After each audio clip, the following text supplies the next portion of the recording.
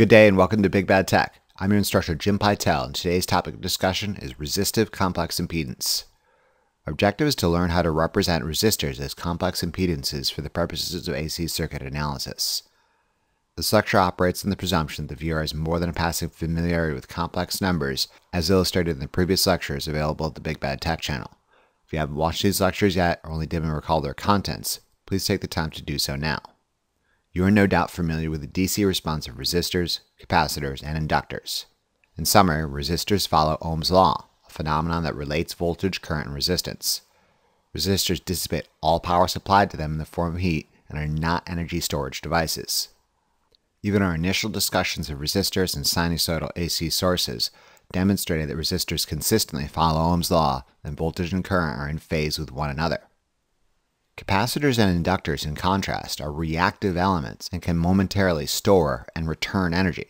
As such, the reactive nature of these energy storage devices need to be accounted for. Recall from our discussions about the time-variant DC response of capacitors that initially uncharged capacitors experience a current spike followed by rising voltage. This behavior can be summarized as current leading voltage for capacitive elements, and that the current spike occurs before rising voltage. The time constant established by the capacitive circuit under inspection determines how slow or fast this exchange of energy occurs. Similarly, recall from our discussion on the time-variant DC response of inductors that inductors with no established magnetic field experience a voltage spike followed by rising current. This behavior can be summarized as current lagging voltage for inductive elements, and that the current rise occurs only after the voltage spike. As with capacitors, the time constant established by the inductive circuit under inspection determines how slow or fast this exchange of energy occurs. For purposes of time-variant DC analysis, we never really explored beyond these horizons. If, however, we push the boundaries into circuits incorporating sinusoidal AC sources that continuously change, there is no initial nor steady state, and reactive elements like capacitors and inductors will continuously store and discharge energy on a cyclical basis. Despite this constant interchange, one truth remains constant. Current will be in phase with voltage for purely resistive elements. Current will continuously lead voltage for purely capacitive elements, and current will continuously lag voltage for inductive elements. We'll examine this phase-shifted response in greater detail in later lectures. The reactive nature of elements in AC circuit analysis are accounted for using one of two tools. One, either time-consuming calculus-based techniques, or two, simple algebraic techniques making use of complex numbers. My choice is to employ complex numbers. Bottom line up front, resistors, capacitors, and inductors can be represented as complex impedances, where impedance is a term quasi-equivalent to resistance for the purposes of DC circuit analysis. Only the complex nature of impedance includes time-shifted effects for purposes of AC circuit analysis. The true nature of complex impedance will only become apparent in later lectures. However, we at least need to learn to calculate complex impedance for now. Resistors, when represented as complex impedances, are elements entirely in the positive horizontal real x-plane. Frequency of the AC source has no effect on the magnitude of the resistive complex impedance. As such, a resistor, represented as a complex impedance, can be calculated as the resistance value at an angle of 0 when represented using polar format. When depicted in the impedance domain, resistors exist solely on the real horizontal x-axis, proportional to the resistor's magnitude.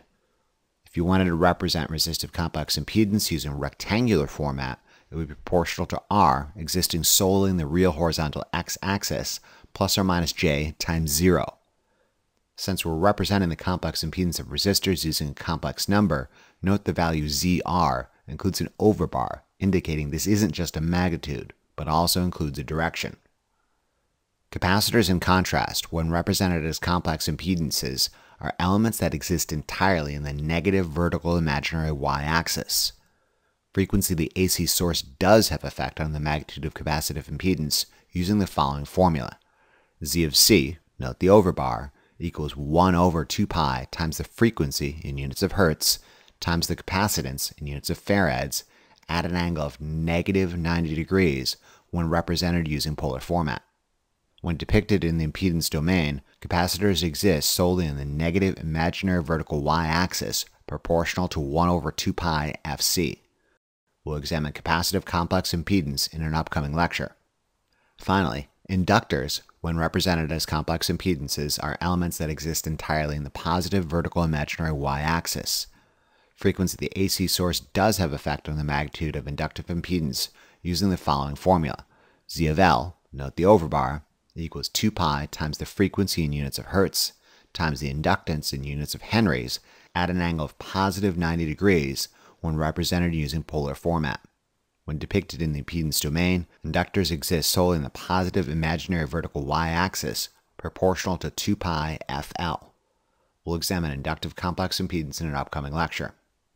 You'll note the units of complex impedance, regardless of the resistive, capacitive, or inductive nature of the element in question, are always expressed in units of ohms. Only direction gives some clue as to the resistive, capacitive, or inductive characteristics.